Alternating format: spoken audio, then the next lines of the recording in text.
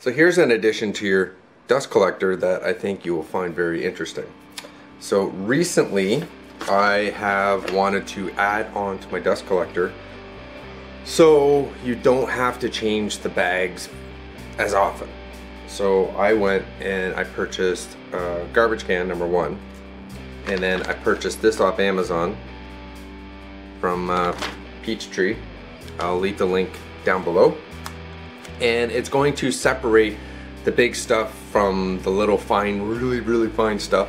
So it prevents it from going through the impeller of the dust collector, and it helps lengthen the time you have to change the bag and the time to clean the filter, because the top filter is a 1 micron bag, and honestly all I have to really do is just blow it off, but it prevents you from getting to that point. And who wants to change that bag? I'd rather just take the lid off and empty this.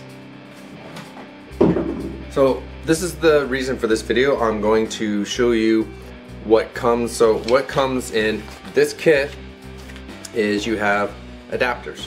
So here's one, and these two go into the lid of your garbage pail or whatever you choose to use. Garbage pail is pretty cheap. The only thing that I have an issue with the garbage pail is, like, that's a 12 or 1100 CFM unit. I'm hoping and praying that when I turn on the unit and I run it through the garbage can, that the garbage can doesn't go clap in on itself. If that happens, I'm gonna have to change my approach. I might have to make some plywood rings and brace it. Cross bracing these plywood rings, I might have to do that. And then same the lid I might have to put a plywood ring on it so that way it doesn't collapse on itself. So this is what you get with a kit. Comes with bag of bolts, comes with these two quick 4-inch connector or clamps. These two stick out of the lid, so essentially they sandwich like this. So there's your lid, this goes in, and then your pipe goes onto this. So I'm going to show you how to put it in, or put it on. Oh, and on added, I got some weather stripping sealer, foam sealer thing, just to prevent leaks, hopefully. We'll see how this goes. I haven't watched anything else or anybody else do this, so this is going to be new for me. So I'm going to get started with this. So the first thing you're going to do is you're going to mark out where you want these. Now, according to the sheet, it says to keep the flange about 2 inches away from your edge. That's pretty easy on this because that's pretty much a garbage can lid. It's in the beefy part, and you want them to be staggered. That will create the cyclone and separation effect. So I'll show you what I mean. This is roughly what you do. You put them right across from each other, facing opposite directions. Whichever is going to be your feed, doesn't matter. One feed will go in, and then it's really cool how it works. The cyclone, the dust deputy that I have for my shop vac, it's so cool how it works. I love it.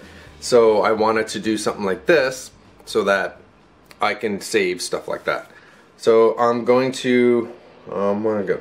Oh, yeah. So they come with these little templates.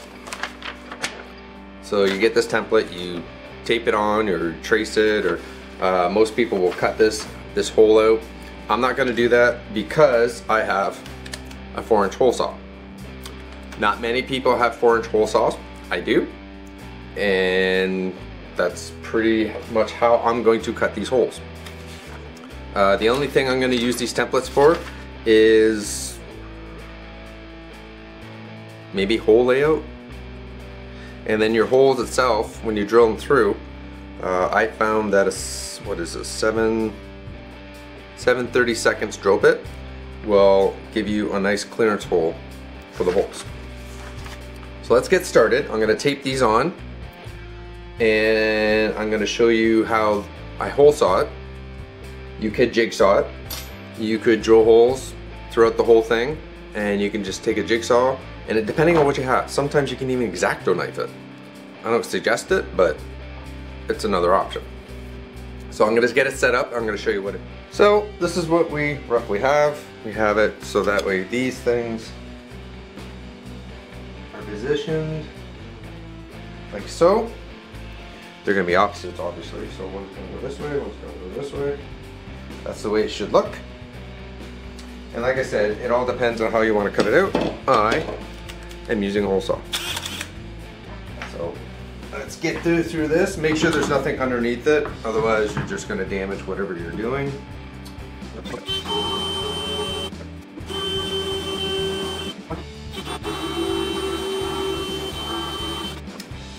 Next thing we're going to do is we're going to drill the marked holes. They got marked holes on there. You can see that? Yep. With our 7/32 drill, so I'm going to drill those, and then we can somewhat put it together, see what it looks like. And these are just clearance holes, so it's not really crucial. You will open them up just a little bit if you're out of alignment or whatever the case may be. So I'm going to clean these up, and I'll come back and I'll show you. So one side is cleaned up and installed. Pretty cool. One thing I forgot to mention, and I didn't notice until I opened up the bolts, is that they come with 2 bolts that are different lengths. So for me, for instance, I'm putting it into a garbage can lid, and it's got contours in it. This will make up some of the difference. Or if you put it in, say, one of these, the paper ones with the flat lids, then you can use the small ones. Anyways, so a good idea to do, especially, well, regardless, a good idea to do is to put some weather stripping around one of the outlets or inlets, one of the two. This one has it on the top because all the contours on this one are mainly on the top. So that's what I'm doing. I have that, and I'm going to put it in, and it's a little bit. So this is what it should look like. Opposites, weather stripping.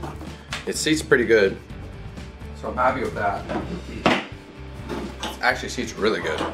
So if you like this video so far, like, subscribe, leave me a comment, share it around, hit the bell notification, all that fun jazz.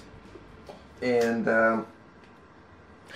I will show you the first startup with that. And let's see if it's not going to be epic fail. Okay, it's all connected, and I'm going to fire this thing up and see what it does. So, fingers crossed.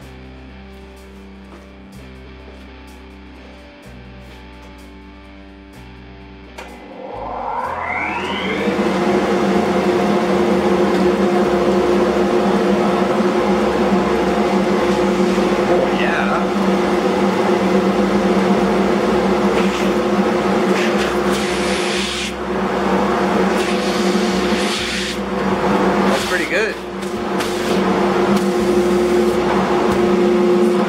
You can see the lid of the bucket just moving just a little bit. Pretty good.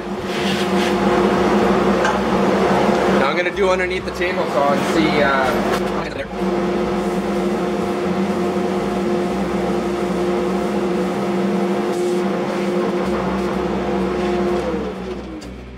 there is dust.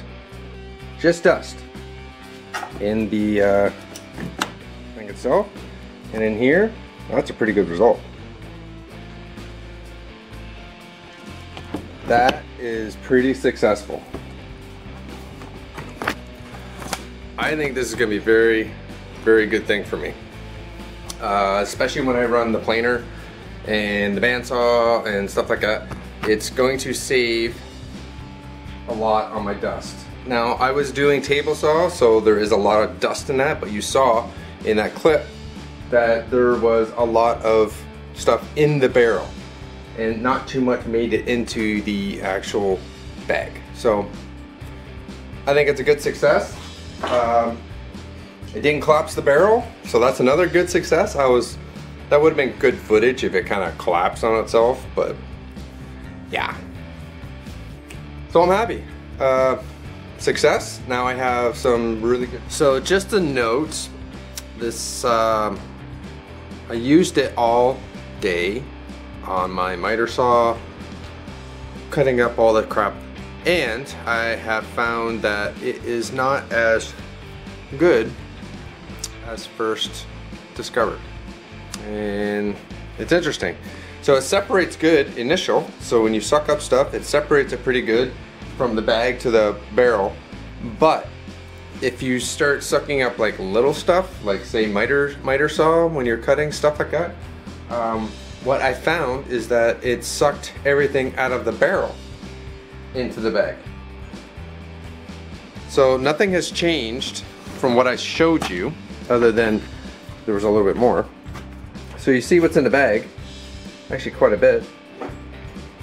And then you look in the barrel, which used to be a lot more, and it just sucked it all out. So that doesn't help me. That does not do anything for what I want to do. So it was a cheap fix, sort of. Yeah, it's a fairly decent sized barrel. Like it's what is it, 30 liter? Oh, it's a good size. It's not a full size garbage pail, but it's pretty close. And my collector just sucked it all up. So I'm going to have to spend a little bit of money and get a cyclone like my desk deputy over there.